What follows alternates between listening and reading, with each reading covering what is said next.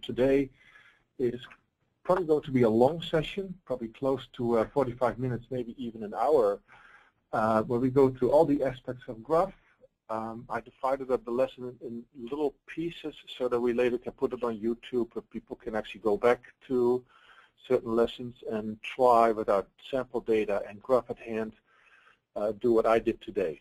So, well, the highlights are of our tool Gruff is to navigate large and very complex graphs in a user-friendly way.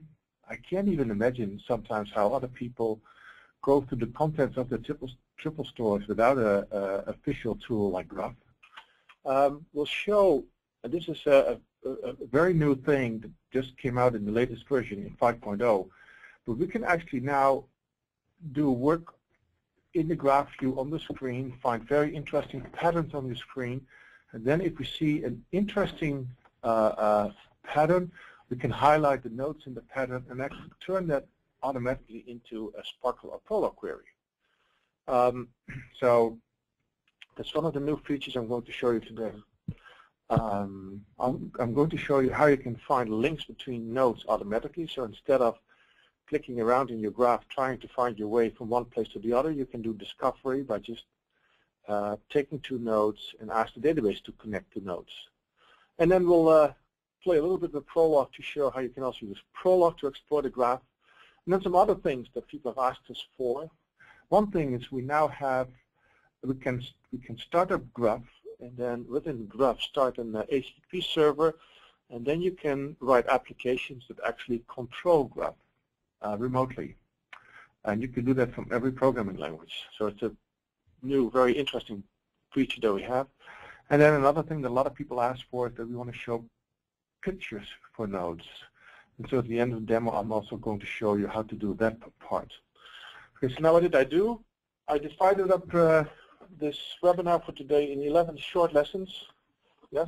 First, I'm going to make sure that you know what kind of graphs we have and what we have to download for the webinar today. And I'm going to show you the basics of managing triple stores, so how do you open one, import triple, display triples, and how you create indices. Then I go to the graph view, which is the screen that will be in most of the time, yeah, where you can look at your triples and see them as a graph, so as nodes and links. But sometimes you really want to see your subjects or your triples as objects, and then you have a good, well, then the table view is a great way to look at them. And sometimes when you have deep hierarchies in your data, and while navigating your hierarchy, you want to keep the context, then the outline view is a really handy way to go through your triples. Then we have several ways to build queries. So I'm going to show you the query view, where you can write Sparkle and Prolog in text.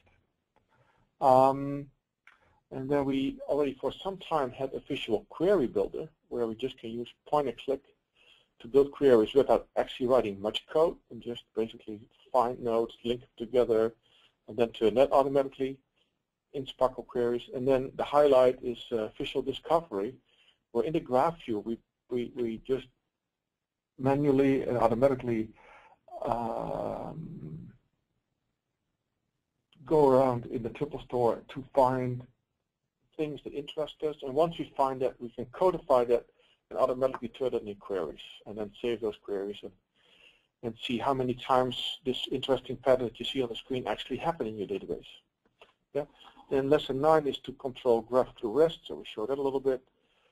10 is a little database with pictures on nodes. And finally, for those who are interested, I will start up the server edition of AllegroGraph and then again connect Gruff. Yeah? But most of my lessons will actually be done with the standalone graph.